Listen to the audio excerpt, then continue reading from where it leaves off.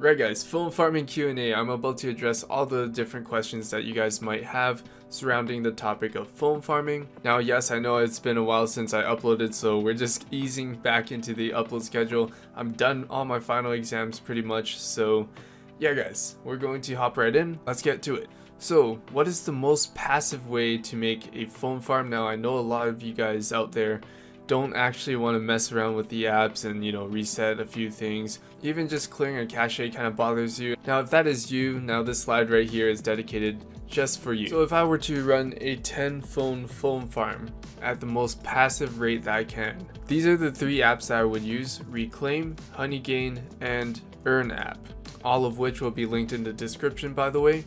Now the reason why is because these 3 apps actually pay passively for real. Like, you guys don't actually have to do anything after installing the app. So what it does is it's actually a data collection app, which means it runs in the background, just slowly collecting data and paying you for doing so. So realistically, anything data collection related, it's pretty much 100% passive. I don't ever touch these apps here unless I'm trying to cash out, but other than that guys, you pretty much never need to open them, touch them, nothing. Now in this scenario, if you were to have 10 phones, you would be earning around 75 cents to $1 per day, or roughly $25 a month. Now here's the thing guys, with these apps you don't need high-end phones at all.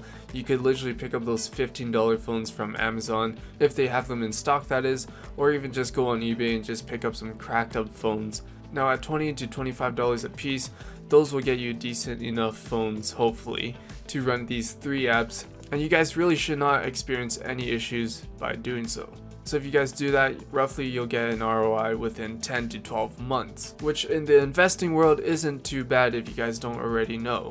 What are the other options? Well, you can go with a semi-passive method. This is my preferred method, and yes, that is because you guys get a faster ROI and higher returns. So obviously this requires more work, so it's better for those who have extra time or just aren't actually that annoyed with putting in some work. So how do you actually utilize the semi-passive method? Well guys, I've already explained this in the previous video, so I will link that in the card above. Once you guys finish this video, you can click that or check the link in the description at the end.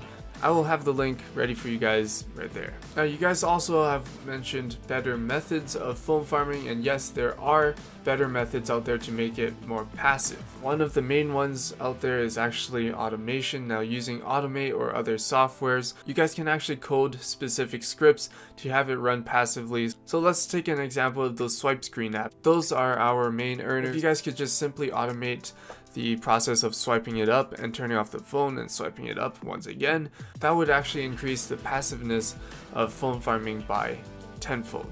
Now the issues I see with that is if the phone is not high enough quality, you guys will run into some crashes, and at that point if you guys have slower phones, it's probably better just to do it manually, or if you guys want, upgrade and get better phone models.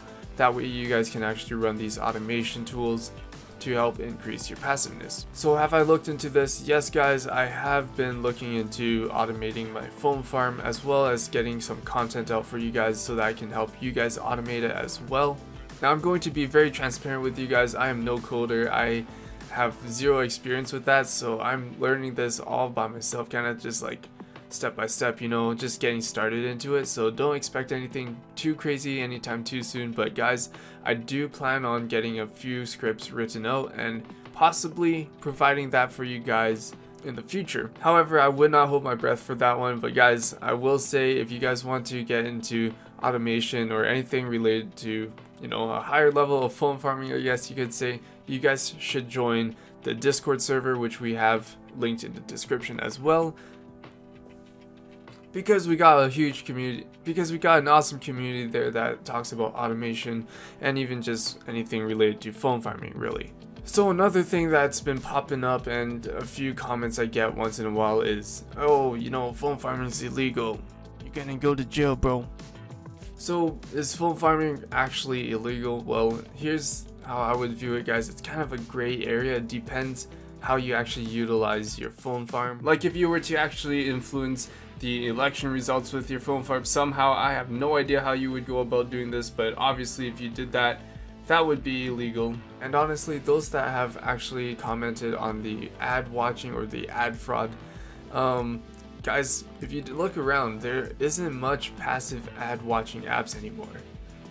Like the last big one that went down was Perk, and that one was borderline somewhat ad fraud, but hey guys, I'm just gonna say that's probably a reason why they shut down, because most likely the advertisers kind of just ran dry, and that was probably it. Now the apps that still integrate ad watching into it, most of them are actually manually done, so that's technically not ad fraud because the ad is being played to an actual human being.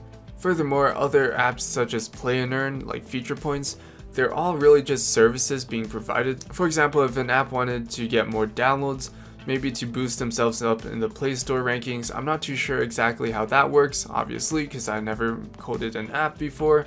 But let's just say they just wanted to get a boost in downloads, they would go to Feature Points, pay them X amount to put their app on Feature Points, and we, the phone farmers, are really just filling that service to actually get them the downloads that they're looking for. So again guys, is phone farming legit? Well, to be honest, I'm going to put it on a 50-50. I'm not going to say yes or no.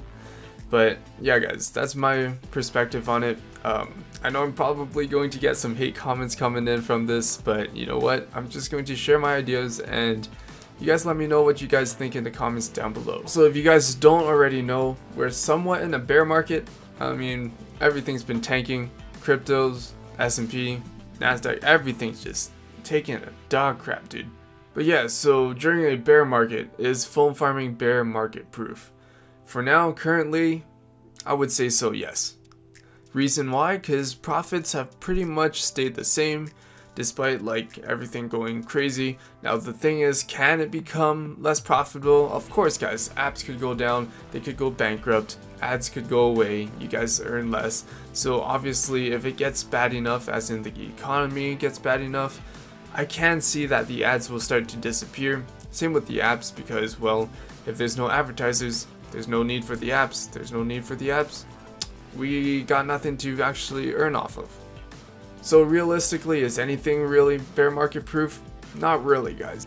So yeah guys, take everything with a grain of salt. I'm not telling you guys to go out there and just buy a crap ton of phones right now. By the way, if you haven't already done so, make sure you guys go ahead and actually smack that subscribe button so that you guys don't miss out on any future phone farming content just like this one right here. But if it's really something you guys actually want to get into, even as just a hobby, if you guys just want to own 5 phones, that's cool too.